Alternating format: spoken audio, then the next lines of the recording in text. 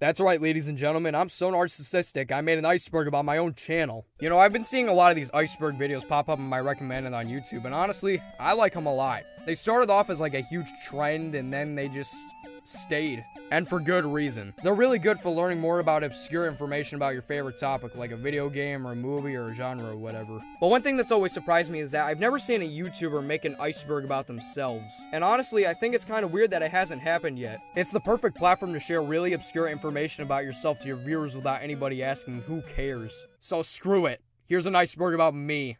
Alright, let's get into it. Discord mods. This is one of the most popular videos that I've ever created and probably ever will create. Most of my subscribers originally came from this video, so for those of you who stuck around, thanks a ton, man. Other popular videos. These are other videos on my channel that also got pretty popular. Like the oversimplified logo video, which as of recording this video has about 2.5 million views. Face reveal.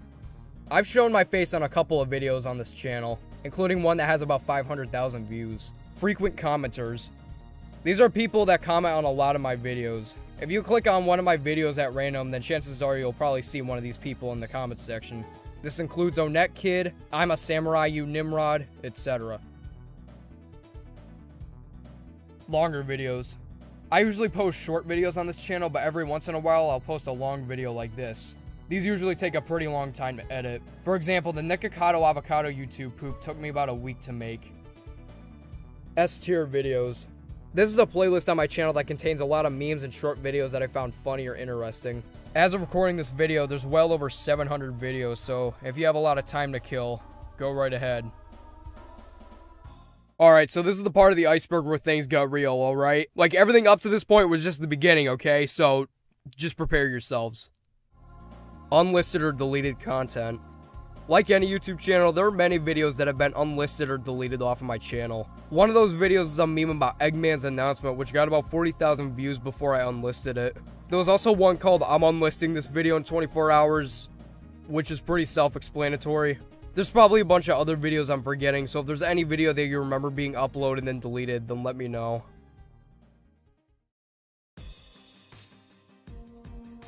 TikTok account. Yep, that's right, I have a TikTok account. Are any of the videos good? Nope, but should you follow it? Heck yeah! Previous names before Beat Rice. Before I settled on the name Beat Rice, I went through a bunch of name changes. One of those names was... Alright. Listen, I'm a man in admitting this, but one of the names that I chose before Beat Rice was Da Hooligan.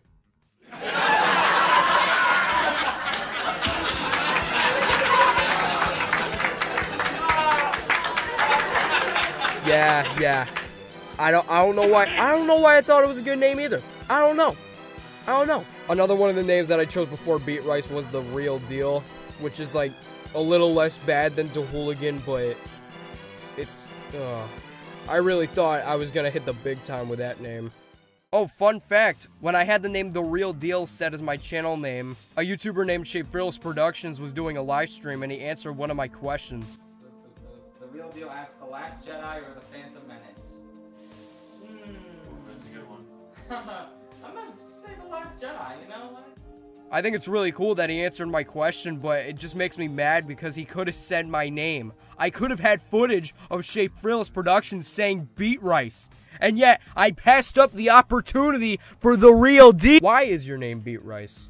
Oh, that's actually a pretty easy question. I'm not really sure why I haven't answered it yet, but I think this is a good enough time as any. You see, the reason why my name is Beat Rice is because... And there you have it. That's why my name is Beat Rice. Scrapped food fight review. Back when I first started making YouTube videos, I always had an interest in those movie review channels like JonTron. And I always wanted to make a movie review of my own. So one of the first movies that I decided to make a review about was Food Fight, which was a movie infamous for its generic story and bad animation. I tried finding the original project in my files, but unfortunately I wasn't able to find it. Live action sketches. Another genre of video that I made before I made memes was live action comedy sketches. I made these sketches about 2 or 3 years ago, and it's really weird looking back at them now. I'm gonna show one of these to you right now, but I warn you, it's pretty Okay, there's no sugarcoating it. It was pretty bad. Hey guys, welcome to Totally Legit Crafts. Today, we're gonna teach you how to cure cancer in just 5 easy steps. Now, I know what you're thinking. Well, isn't curing cancer impossible? Yes. But after watching this video, you'll legit know how to cure cancer, baby. Alright, you ready, guys? I hope you're ready, because you're gonna learn how to cure cancer. In 3, 2, 1, go! Alright, boys, so this is how you cure cancer.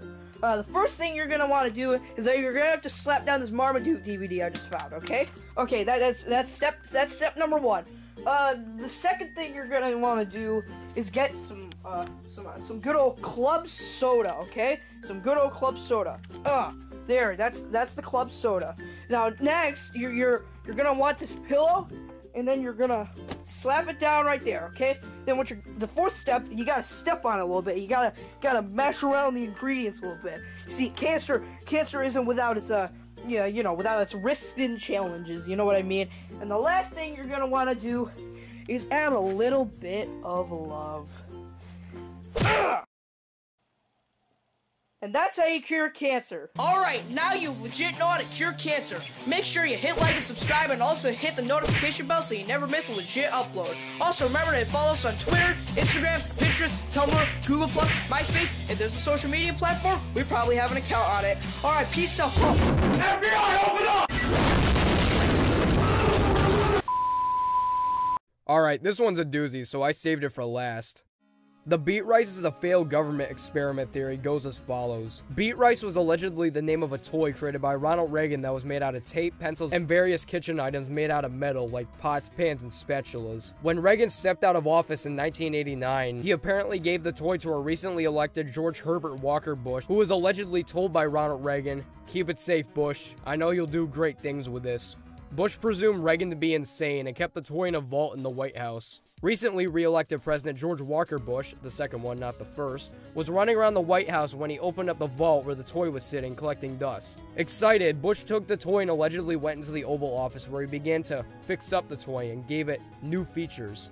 The House of Representatives discovered Bush's toy and recognized that it originally belonged to Ronald Reagan, and a large debate was started arguing whether or not the toy should be kept or thrown away. However, during that debate, Bush allegedly pushed a button on the side of the toy he hadn't previously discovered, and there was a large earthquake in the White House that lasted about 6 seconds. After this, Bush allegedly said, "Let's hope nothing bad comes out of that." About a day later, on August 23, Hurricane Katrina formed to claim the lives of over 1,800 people and caused $125 billion in damage. It was decided that the Beat Rice toy was to be thrown away, but Bush wept on his knees for them not to throw it out.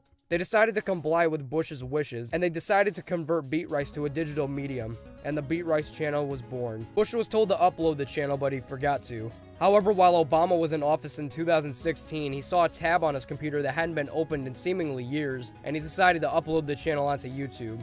And thus, Beat Rice was officially created. That's how the theory goes anyways. There is a bit of doubt surrounding the theory, but many people take it as fact. Personally, I think it's a bit of a stretch, but what do you guys think? Well, that's the end of the iceberg. If you managed to sit through the entire thing, then thank you very much. And hey, maybe you guys learned a thing or two about my channel. Anyways, have a good one, everybody.